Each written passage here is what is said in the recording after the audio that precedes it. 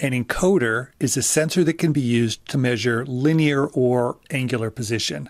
Encoders typically use optical or magnetic sensors, but both approaches use a similar approach to making the measurements. Here's a schematic of a simple rotational optical encoder. The encoder has three parts: an LED, hence the optical encode, a phototransistor, and a grating. The LED and sensors are fixed while the grating moves with the object being measured. As the object moves, the grating blocks or allows light to pass between the LED and the phototransistor. The resulting output from the phototransistor is a series of pulses. The microcontroller counts the pulses, and knowing the angle between each grating slit, it can calculate the rotation of the grating.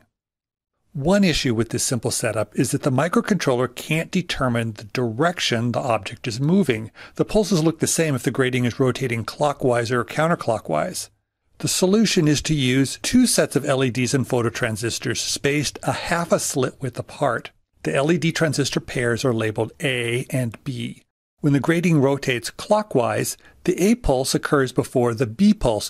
When the grating rotates counterclockwise, the B pulse occurs first.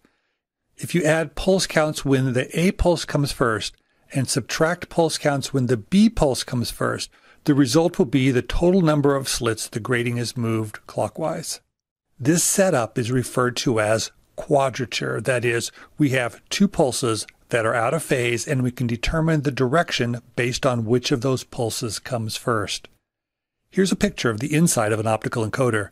The LED and transistor are housed in the black housing. The grating disk for this system produces 200 pulses per revolution.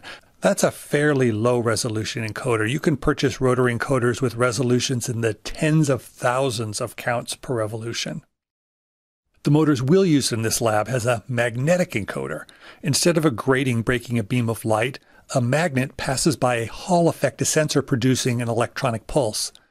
Our encoder produces 12 pulses per revolution of the motor shaft, terrible resolution. But the motor output goes through a 53-to-1 gear reduction, so we get a resolution of 12 times 53 or 363 pulses per revolution of the output shaft, or almost half a degree of resolution. To read an incremental encoder, a microcontroller needs to monitor the signal on the A and B channels of the encoder, count the pulses, and account for changing directions. One issue is that pulses happen fairly fast. If the motor shaft is turning at a slow 120 RPMs or 2 rotations per second, and each rotation produces 363 pulses, the microcontroller will need to count a pulse every 0.7 milliseconds. That's faster than the tick count of our RTOS, so we can't rely on the RTOS to reliably count the pulses. The solution is to use the microcontroller's built-in hardware interrupts. The hardware interrupts can monitor a digital input, and whenever that digital input changes, automatically run a small piece of code called the interrupt service routine, or ISR. This is similar to the timer interrupt we used to get our fast sampling times in a previous lab.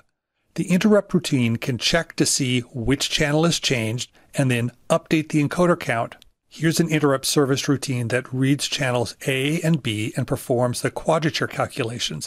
If you inspect the code carefully, you'll see that it compares the values of the digital inputs from the A and B channels at the current time with the past readings, and then determines if the grating is moving clockwise or counterclockwise. It then adds or subtracts 1 from the total count. Notice the quadrature only tells you which direction the motor is going, and then sends a pulse for each grating slit. You have to keep track of how many pulses there have been and in which direction to determine the rotational position of the shaft, and this value is relative to where you started keeping track of the pulses. You never know the absolute position of the shaft, only how far it's gone since you started tracking. That's why this type of encoder is called an incremental encoder. If you need to know the exact position of the shaft, not its incremental change, there are two common solutions. The first is to use an index mark on the encoder. An index mark is a small marking on the grating wheel that occurs once every rotation. This tells you the zero location for rotations. A system can look for the index mark and then set that as the zero position for the incremental encoder counts. Another solution is to use an absolute encoder. An absolute encoder can tell you the position of the shaft at any time. Absolute encoders use a more complex grating with multiple sets of grating slits or lines. These lines are read using multiple LEDs and sensors. The pattern of the LEDs then tells you the position of the shaft.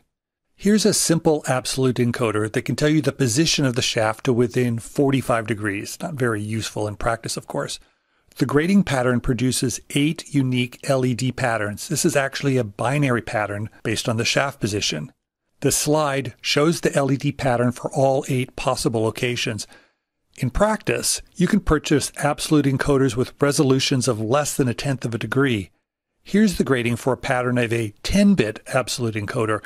There are 10 sets of LEDs and sensors. This encoder has a resolution of 360 divided by 2 to the 10th, or 0.35 degree. The disadvantage of an absolute encoder is that they cost more to purchase and implement than an incremental encoder with comparable resolution. So far, we've only talked about rotational encoders, but the same approach can be implemented to make linear measurements.